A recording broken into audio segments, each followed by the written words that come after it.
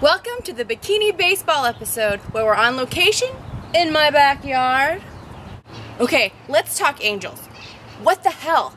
Get it? What the hell? Angels? Okay, anyway. Pujols, after an entire month and some change, still can't get his footing? Is American League pitching that much different? Pujols is going through an adjustment period.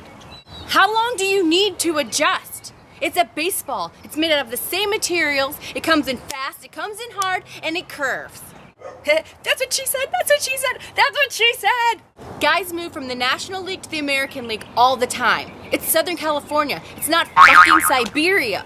I didn't realize you were so much of a head case. They aren't throwing newborn puppies over the plate and you just can't get a bat on it. You have 5 RBIs. I could bunt for 5 RBIs. In fact, I can get hit for 5 RBIs. Take one for the team. That's what she said, that's what she said, that's what she said.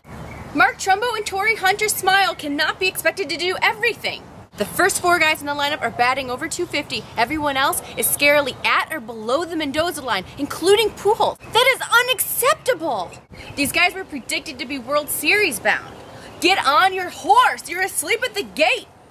They're the guys the next day after a party who are asleep under a table or in the hamper and nobody knows who they are and they kind of smell like their own barf.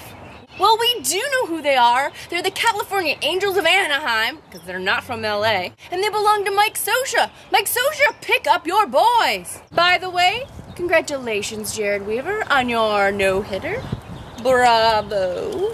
Attention, fantasy owners. Run out and pick up Mike Trout immediately. That's what ESPN told me to do. I know, I'm supposed to be patient, but I don't like being patient. He batted over 400 in the minor leagues with over 75 at-bats, a handful of triples.